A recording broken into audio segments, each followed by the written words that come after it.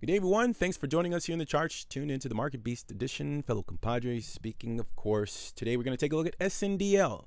Daily price prediction. We do this every single market day. Subscribe. You don't want to miss that. Hit the bell. So this way you'll be notified on where we see the markets going before it makes a move. Of course, leave an appropriate thumb below the video and engage in the comment section, guys. It helps the channel, the YouTube algorithm. So let's get into this. Looks like we're still within that range there that we predicted. Yes, good. Let's dive into the charts here, guys, shall we? All right, so today is December the 7th, 2020, and the previous close of Sndl is going to be 0.6635, down about 14% for the day. Pre-market looks like it's down about 8.1% for the day. Got as low as like 56. I was watching it here. Okay, guys, so things are looking pretty interesting in the markets, to say the least. And we're still within this range. I guess let's start on the daily here. So we predicted, I think it was like November the 30th, that we should be within this range.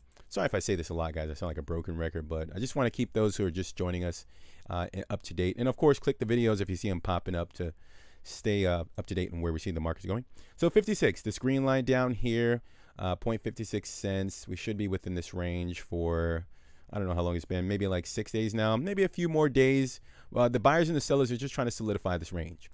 In the top line here, that red line is at about 85 cents.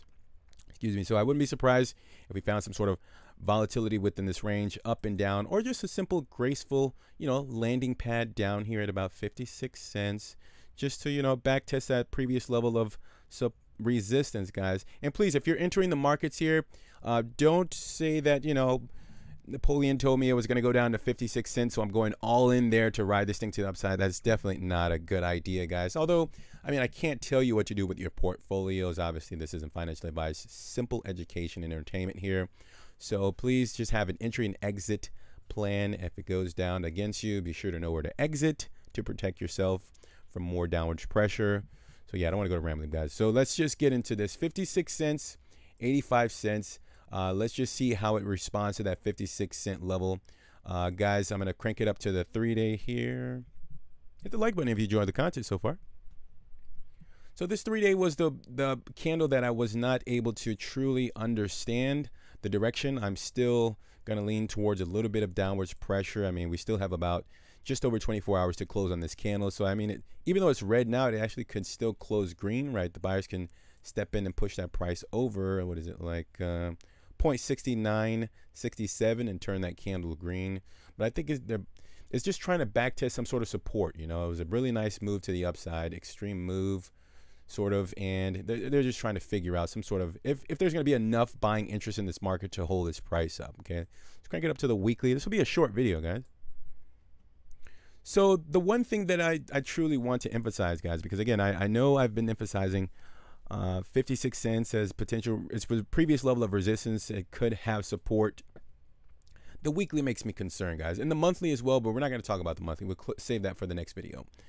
The weekly, this gaping hole down here in the price makes me a little concerned, guys. Okay, and remember, if you do remember, I said that I've seen this happen before and it didn't end well. And I guess if I just explain to you what that means, and I don't mean to just come in here just because it's a down day and go over this, but let me just explain to you what happened when there was a gaping hole in the price on the weekly. And it was the weekly, if I remember correctly.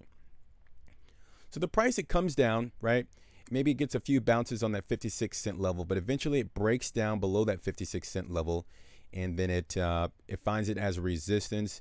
And when I seen this before, it wasn't like below $1. It was maybe, I think, like $3 to $5, something like that. But I just want to show you the pattern, the way that the price behaved when there was a gaping hole below the weekly candles. Okay, it definitely took out the entire gaping hole, or the gap. Let's just say gap. I don't want to sound like that.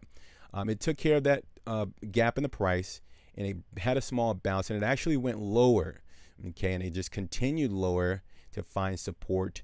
Wherever that support level will be at this point, I'm not sure, guys, because I think, as I mentioned before, I know people don't probably disagree when I say this, but this is just the charts showing me the data here, guys. I'm just going by what I'm seeing here. So 25 cents up to 56 cents would be the range if the 56 cent level is compromised. And we did recently come out with a video saying, you know, when will Sndl go to $1? And we did entertain the fact that there could be potential resistance right here at about 46 cents. Obviously, that's speculation. It's not guaranteed. If it does happen, that's fine, guys. That'd be a very beautiful landing pad for the price to come down and find support and bounce and revisit the 85-cent level, whether that's going to be a breach or test here in the short term. But I truly want everybody to just be open to anything to happen in this asset. So that's what I'm going to say about that, guys. So let's keep an eye on this gap down in the price on the weekly chart here, the weekly candles. So that's what I'm going to say about that. But the 56-cent level is a level for me, guys. If the price loses that level, I mean, we'll be subjected to any price targets between 25 cents up to 56 cents. I'm just a messenger. That's all I got for you guys. Hopefully you enjoyed that. Leave an appropriate thumb just below the video there. Subscribe to the channel if you haven't already. And of course, and engage in the comment section, guys. Let us know, where do you think the price is going in Sndl over the next week or two? Did you buy up in the run up at about 80 cents or like 70 cents? You feel like you're holding it back? Guys, I cannot give you financial information. I get comments often that what should I do? I can only provide the support, resistance and support levels, guys. You should be selling into the previous level of support that should act as resistance, and you should scale into or nibble on the previous level of resistance as the price comes back down. It could act as a launching pad. So that's all I can give you guys. I can't tell you what to do with your portfolios, fortunately. So yeah, guys, just have a plan. That's all I got for you guys. Thanks for joining me. I truly appreciate your time. We're going to talk very soon on tomorrow's update. Bye for now, and take care.